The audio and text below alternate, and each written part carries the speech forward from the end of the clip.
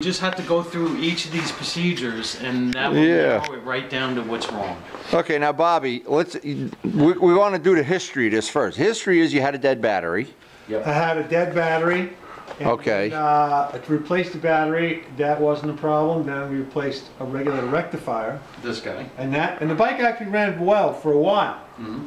And then, you know, riding down the street. We went for 4 or 5 rides, and then there was another ride where you never got home. Yeah, I got stopped at a stoplight, and then it just went. Yep. Okay. And then you know the battery shot. But then you went to a dealer. I'm just trying to make the history of this so I can learn something. Said that my ground wasn't good. He actually replaced the ground wire. The ground wire. You put this guy on. Okay. And then he also gave me a new regulator rectifier. Okay. Well, that's not on there, but there's another bolt that goes in there. So okay, I know. I'm curious because boy, when I had issues like this, I went crazy. Right. Yeah. So once he changed that, the bike ran fine for a while, but then it happened again. Okay. So that's when I just put the bike on a trailer and brought it over to Vince's house. You know. Okay, and Vince guaranteed for life, or you get his BMW for free. Oh so my God. The settings that you check the circuit with by Honda specifications is, of course, that's ground. Yeah. But you want to check the ohm reading. So you put it at 200 ohms. Okay. Because that's well over the reading that you want to see. And then you can take the regulator rectifier wire out, right? And then you can do between the contacts going, the 3 up top are the 3 yellow phases coming directly. The 3 phases coming, okay. From the stator. Right. And then this is ground and that's hot. Okay. Right? So from here, you check the ohm reading between each of these pins, and it should fall between see, there it goes, and it should go below 0.1. And there it is. It's within spec. Okay. And then you go across all 3, and they should all read the same. Well, at least below 0.1. Okay. And then you move that one over to the middle. And all that's telling you the one is shorted out. Well, it's telling you that you got a good circuit going from here all the way to the stator. Okay. And it's got low resistance, a very low resistance. It's got to be between 0.1 and 1. Okay. And we saw it. It went below it. So it's right in range. Everything was fine. Then you could switch to 12 volt. And you check your voltage, right? There's your red wire. Okay. That should go directly to your battery, and it should read your battery. And there it is. Okay, and you got a good, oh yeah, that's a good reading. Yeah, because I charged this guy up. So you know that. But you haven't run it since you did this. Yeah. We just ran it a little while ago. Yeah, we just ran it a little while ago. Okay, I mean you haven't taken it for a ride or anything, is what I'm saying. All right, so you know that the circuitry's good in between the stator and in between the regulator rectifier and the battery. And it's a new battery. And it's a healthy battery. Okay. Right?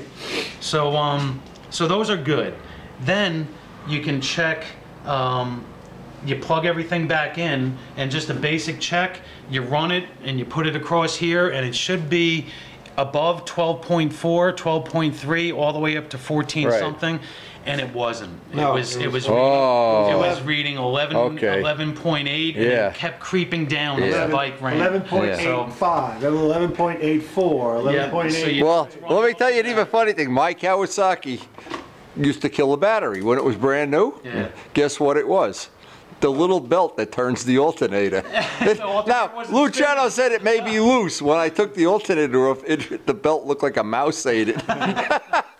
That was an easy one. Luckily, he gave me 2 belts that fit the bike. He had 2 extra ones. A belt that runs it. That's yeah. Oh, and it's easy to replace the belt. It's a half an hour you can do it. And the last check you can do is you separate the alternator, the stator, from the circuitry.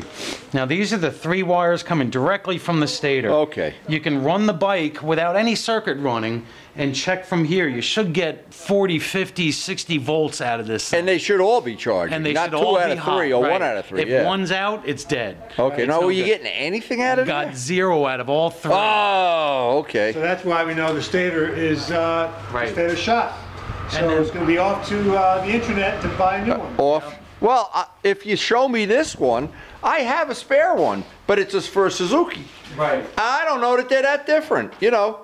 Well, yeah, it's built around Honda. You know the thing about, I just changed the fuel pump out on the FZR. Yeah. There's one fuel pump for every Japanese bike ever made. Yeah, yeah. And all they change is the wire connector and charge you another $300. It's a little nip-on Denso. Yeah. Well, the fuel pump, that's it right there on this bike. Yeah. That's the fuel pump. That's right the same one that's on my bike. The Yeah. hose clamps are even the same. Yeah. No, but they're listing them on the internet for $600 if you want a Yamaha one. Yep. $400 if you want a used one. Yeah. And then it's $19.95 if you want a brand new one. Well, wait, whoa. Big money there, guys. I had to consult with Pokey about that, you know. So there's a way. He said, go with the $20 one. There's a way to test the regulator rectifier, and what you do. Am I glad you know this stuff, so if my bike ever dies, Yeah. you could just pull borrow this. my trailer. Yeah. Yeah. No, I'll just have Vince come over my house and have Karen start making them cookies. Again, you're going to be doing ohm readings, set it at 200, and then I marked off the hot lead. Okay. That's this guy, right? So the hot should be open everywhere. You shouldn't get any readings going down the 3 alternators, and there aren't any. You got Right. 0, yeah. But then you got to check the bias. You put the negative on the positive lead, Okay. and again you go down the 3 alternator, but you should get a reading there, and I'm not getting anything. Boy, don't you up and die on me here. So, In case my bike doesn't run this summer. so that tells me that this is open. Yeah. There's 2 diodes Okay. here. There's one here, there's one there, and you got to check the straight, what I just did. Now I'm doing the bias, which is checking the other Right, diode, right. and they're Right. both open. So Now, what's great is if I had an issue like this, your bike would already be painted. I'll bring mine here and I'll take yours home. this is in dire need of a paint job. Wow, is it ever? This is the Oh one. my I gosh. pulled the sticker off and look at the paint fade. from There's that. Jose's pictures on the bike. Oh my God. Wow. So this is Yeah, I don't know that that's in keeping with the BMW theme of conservative. See, but I like Politics. This color. I like this color. yeah, you know the color that's right. If they made it all the same color. This is just like that one we painted last summer. I still have some of that paint. No, did I give it to you? For the Suzuki? Yeah. Oh, you may have it. Sure. So I could probably paint this bike that color again, but no, I want to. But what it looks like is that I know what they were thinking. They faded it in and faded it out. But see what the guy did? He used a regular spray gun. He didn't use an airbrush. Yeah. And you see how it doesn't spread it real nice. It doesn't do an even color. When you do this, you got to do it with an airbrush. And so you got glops in it here and everything. yeah. But in one day I can straighten that whole thing out. This is Especially if I need some electrical work. Maybe rewire my house. It's this. Yeah, side, yeah. And the nose. And that's Yeah. Mine's a little more complicated. Yeah, see, I know what he was thinking. Making it like the old BMWs, the R90S. Exactly. See But- the fade there? Yeah. And see, but he didn't do a nice job of getting a silver to lay down nice. Everything is just, It's hodgepodge. yeah, it's like a spray can job, yeah. Yeah. I want to paint this. There's a, you know, the Infinity. You ever see the Infinity SUVs? No, I don't remember. I've probably seen it, but I don't remember. Yeah, but they have a dark blue metallic one. It's kind of like gunmetal blue. Really? And that's what I want to paint this guy. I want to paint him a dark metallic gunmetal blue. I have a gallon of dark gunmetal blue. That- Look at it before you buy anything. That's what A gallon, not a quart, a gallon. Well, we'll need about this much to paint this. No, I know. I'll charge you for the whole. Actually, it looks like this color is the color it looks like. The Beamer. Really? Yeah. It's a little darker, That's what I want. and it's got a lot of metallic in it. Nice. That's exactly what I want, Wendy. Nice. We That, could. that would make this bike a nice. Now all you gotta do is wait till I need electrical work on my house or something. Oh my God. Yeah, so I've been dressing this guy up. I put on good crash bars. Yeah. I put on exhaust protectors. What are those things on the exhaust? What does that do? Just keep bugs from flying into The it? Or? exhaust was so discolored and ugly and everything that I wanted to keep. okay. I wanted to keep it from keeping the stones from like denting And it. beating the hell out of it. Yeah, Yeah. because I do go down fire roads with it. So I put on big trial pegs on them. You know, Right. these things actually have. Yeah, those you can. Yeah. Look They at got it. screws in them to grab onto your boots. Yeah, you're not riding any flip flops in that thing. Oh, barefoot. If you ride barefoot, you get one ride, and it's off to the hospital. Yeah, you're leaving red footprints Wow. everywhere. So, do we want to shoot this video really to show Vince's progress on his shop? Well, it's coming And along. for his future customers, I'll just send them a copy of this video. And Vince has that one low rate that that we all like here, $300 an hour.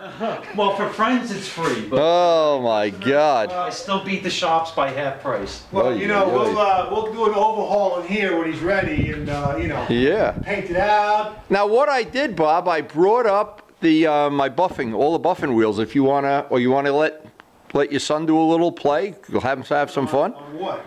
Whatever you want to buff. You got anything? You can buff the tank if you want. That could use a little buffing. Yeah, no, I mean, I'll do a little like show and tell. I got the whole bucket of stuff up here. You got the bike apart like this. Why not? Yeah.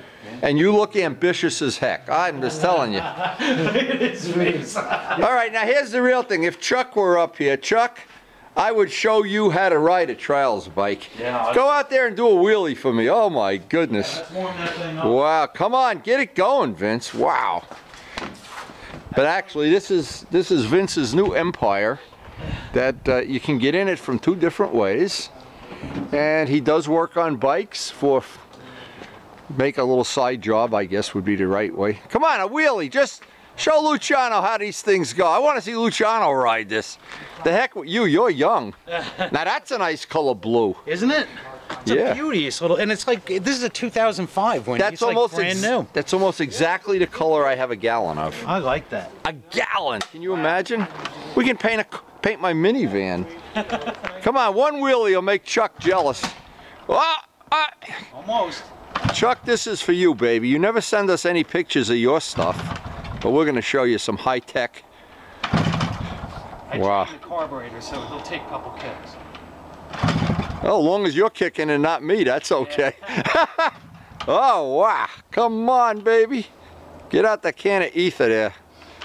Yeah, this doesn't, usually it starts pretty good. I had one of the old Suzukis. All I remember, it was so much fun. Almost. Oh, wait, it started right up before. Look at the disc brakes on this thing. Oh, the smell of 2-stroke oil. Oh, Leo. All right, Chuck, here we go. He's going to drive over that minivan. Over the snow. Look at this muffler on this thing. Wow. It's running full choke right now, that's why. Wow.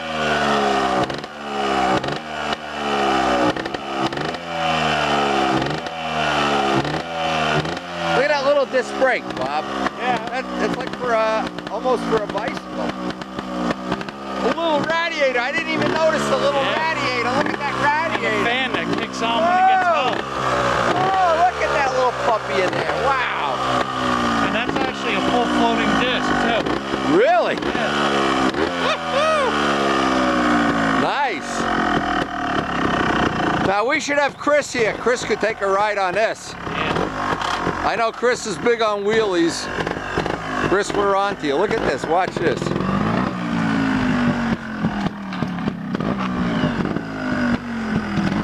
Oh, good. There's a car. It's always good to drive over the cars when they're not moving. Oh, we almost had that on video. Poor Vince. Never show off when Wendy's got the camera running. Oh! Whoa! Whoa! Stoppies, wheelies. Oh, Luciano's gonna be so jealous. Luciano, if you could do the same thing with your H1, I'll be impressed. Woo! Whoa!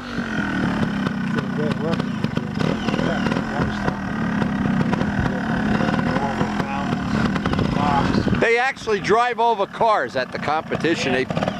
They park a car, go up the hood, and whatever the hell they do. It's for those with younger bones. Yes. Because we don't. My bones are too old. Vince could still heel. If I do that, I won't heel.